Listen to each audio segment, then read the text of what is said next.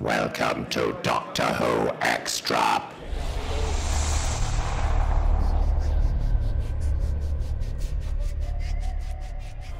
What is it? Where are we? This is the planet of the Daleks. Correct. Well, I love the Daleks, so I'm always pleased to be back. I think the main way this Dalek episode is different from some others we've had in recent years is that there's a lot of actual Dalek action, a lot of Daleks doing stuff. And there's lots of them as well. We've got the Supreme Dalek, and we've got all the Bronze Daleks, and we've got Daleks from way back in the 60s, and we've also got the Special Weapons Dalek, who was introduced in the 1980s in remembrance of the Daleks.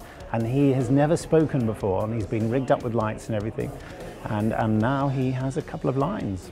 He's got a very big, beefy voice. I always do different voices for all the different Daleks anyway, so I always find, and I have little secret notes, which you obviously you can't see, written on my script about which voices I'm going to do for which Daleks. Where is Clara Oswald?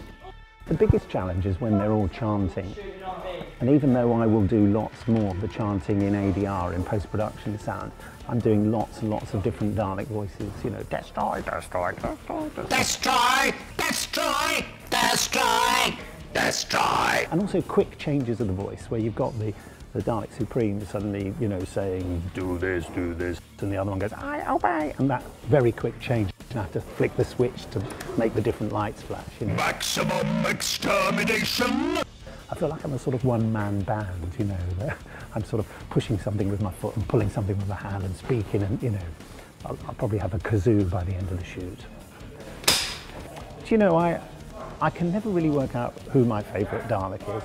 You will tell us. I kind of like the big grand Supreme, but I also like the nasty little aggressive ones who get very upset about it.